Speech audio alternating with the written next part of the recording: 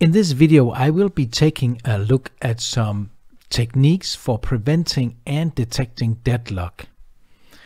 I assume that you have already watched my video about deadlock in Java, and if not, you can find a link to it in the description below this video, and I recommend that you watch it before you watch this video. It will make it easier to follow what I am explaining in this video. The techniques I will be looking at are log reordering, timeout backoff, and deadlock detection. The first deadlock prevention technique that I will be looking at is log reordering, because it's by far the simplest.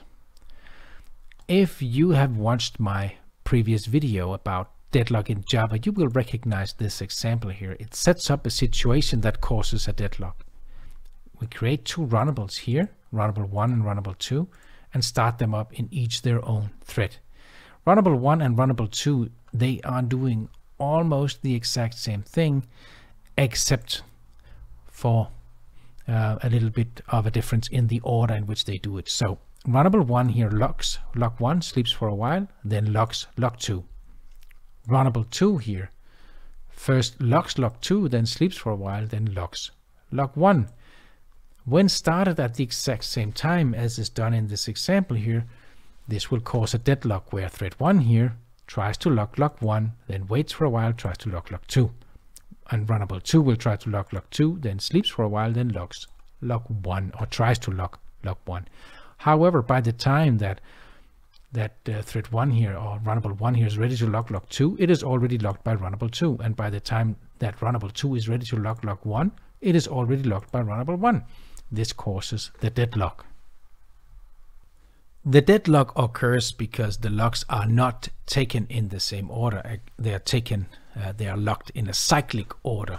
Runnable 1 here logs log 1 first, then log 2, and runnable 2 logs log 2 first and then log 1. The way to fix the problem in this particular case is to make sure that runnable 1 and runnable 2 logs the logs in the same order. This is what is also referred to by log reordering. So you're making sure that all threads taking the same logs will always do so in the same order. So let me just fix this example here. We will say log 1 here, and log 1 of course in the text, so. And then down here we will say log 2 right now. And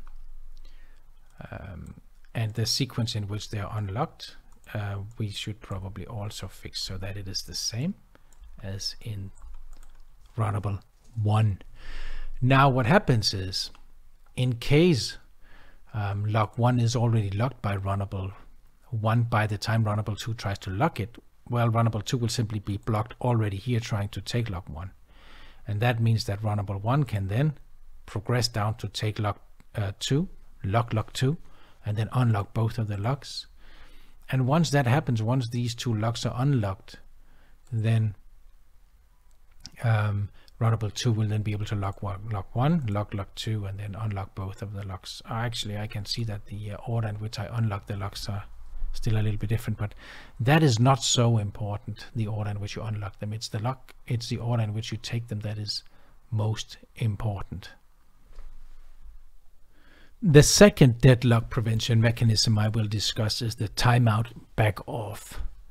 And basically what it means is that if a thread is attempting to take a lock and it is not possible to take that lock or to lock that lock within a given time period, then trying to lock the lock simply times out, and the thread then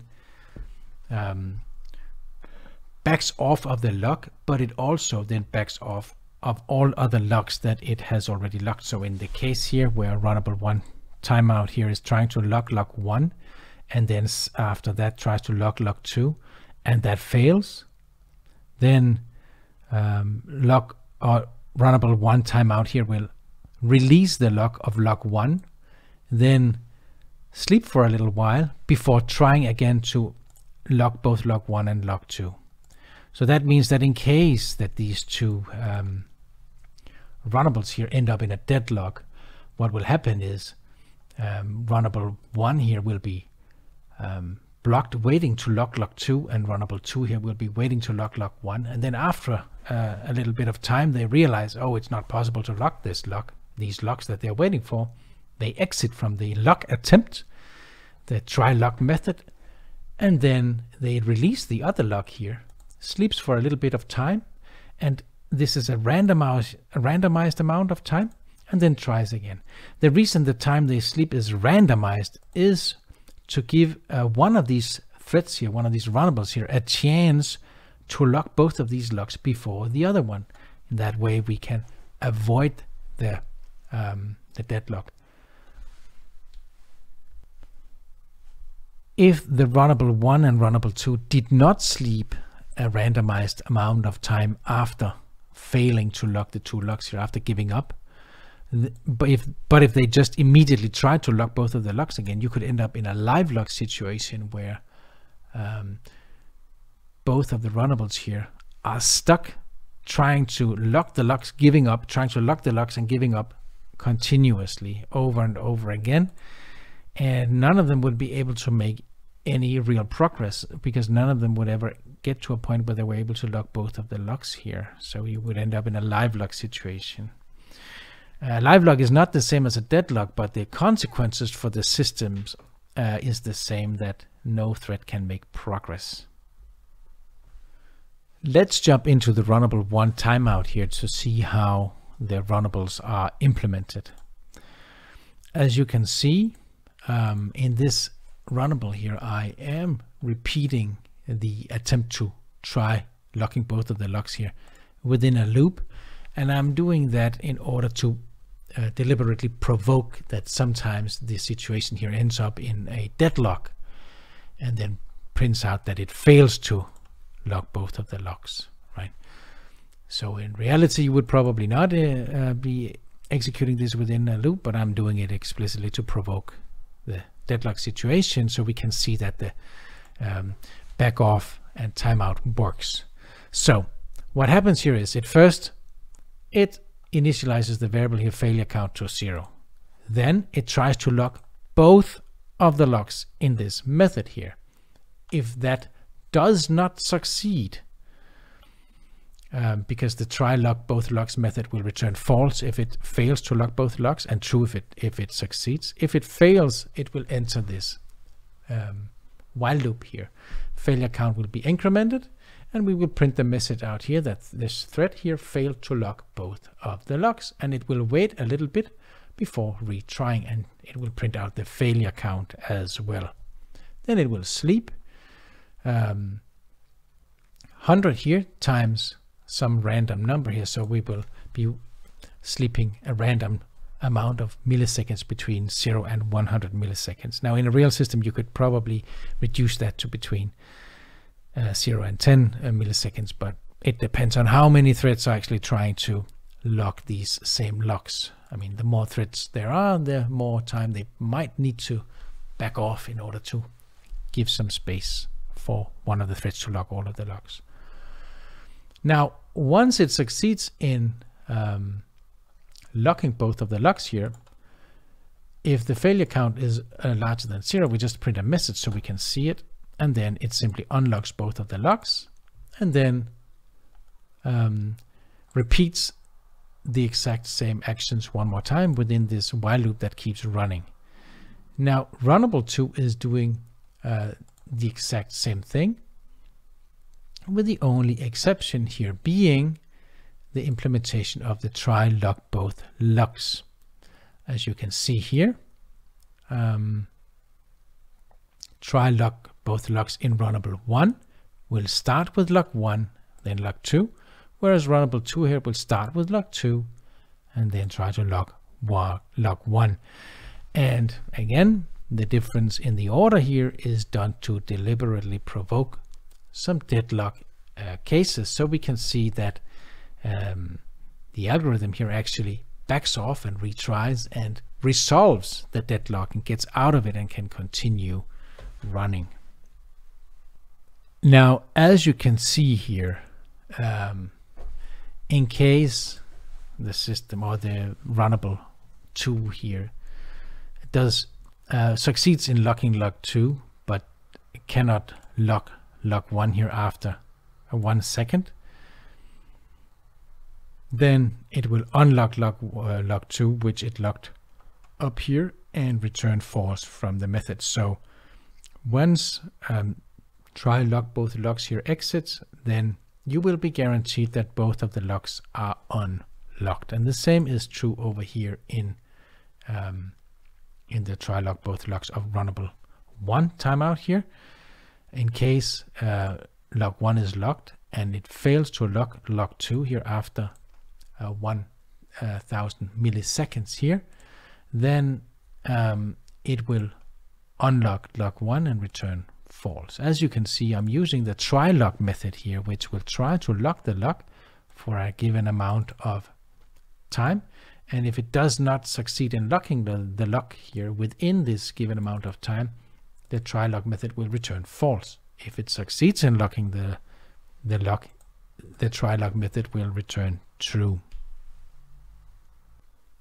Now let's try to run this deadlock timeout example and see what happens in practice once the code actually runs. Now, as you can see, deadlock occurs, and you can see sometimes a couple of tries, and you can see here that many of these deadlocks are resolved, and after a couple of attempts, the threads here succeed in actually locking both of the locks. And you can see this continues down here, right? It keeps running into deadlocks, but it also succeeds in resolving them. By the way, if you check out the description below this video, you will find a link to a GitHub repository where you can find the code for these examples here so that you can study them on your own. Now, just a gentle word of caution here. I do not guarantee that my implementations are 100% foolproof, so use them only for studying, but don't rely on them, in your nuclear power plant software. The third technique for preventing deadlock is by detecting the deadlock before you even lock the locks. And there are several different ways to do that. I will explain one of them here. This technique is somewhat complicated, so I do not have a working code sample for it. But I will explain how it works on this diagram here. But be careful when you try to, if you try to implement your own version of this, because it's not that easy to get right. So you might be better off just using somebody else's implementation already. But anyways, let's have a look at how it works. So what you do is you keep a graph of all the locks and threads that are involved in your current system. And the graph is modeled so that the locks here, the nodes in the lock nodes in the graph, they have a reference to the thread that has locked this lock here. Now this node here may not actually be the lock itself. This is a lock node that is separate from the lock itself actually. And the thread node here is also a thread node, which is an object that is separate from the thread itself. So this here is a graph that is representing the locks and the threads in your application, but they are not themselves the locks and the threads. They are just lock nodes and thread nodes. So in this case here, you can see lock 1 is locked by thread 1, and thread 1 is waiting for lock 2. It's waiting to lock lock 2. Lock 2 is locked by thread 2, and thread 2 is waiting for lock 3. And lock 3 is locked by thread 3. In this case here, you can see there is no deadlock because there's no cycle in this graph.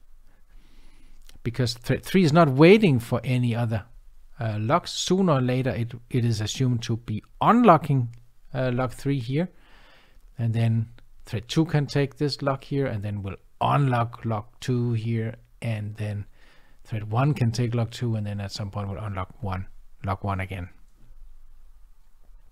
However, if another thread here, if thread 3 was trying to lock 1, then thread 3 would then check lock 1 and see if lock 1 was involved in a deadlock.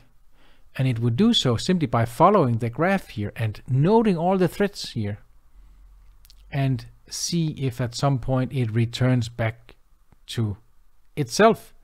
If at some point this graph here points to thread 3, that means that the graph is waiting for thread 3.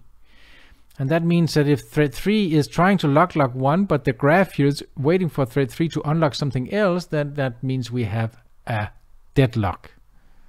All right. Now, keep in mind here that in this graph here, there can be more than one deadlock which are separate and individual. If you look at this situation here on the right, you can see that lock 4 is locked by thread 4, and thread 4 is waiting for lock 5. Lock 5 is locked by thread 5, and thread 5 is waiting for lock 4. Now, in this case, we already have a cycle here, right? We have a cycle, meaning that these two threads here are involved in a deadlock with lock 4 and lock 5. But this deadlock here is independent of the deadlock that could occur over here because of the situation if thread 3 tried to lock 1. So, as you can see, if thread 3 does not try to lock 1, but simply unlocks lock 3, etc., and this graph dissolves itself, or how to say, disconnects itself, then you do not have these threads over here and locks involved in a deadlock. But this deadlock over here still exists, and you can still detect this deadlock over here separately from these nodes over here. If at some point I get a working code sample that can detect a deadlock in a graph like this, then I will probably make a separate video about it, and in that case I will update the description below this video with a link to that video and to the code samples, of course. I do actually have some code which can detect if there are cycles in such a graph here, but I do not have any code that can get it to work with actually locking the locks, only the graph itself, and that's not enough for you to use in a finished application. That's all for this video about deadlock prevention and detection in Java. Remember to check out the description below this video for a link to a textual version of this tutorial, as well as other tutorials related to Java concurrency. And if you like this video, please hit the like button, and if you want to see more videos like this, please subscribe to my channel.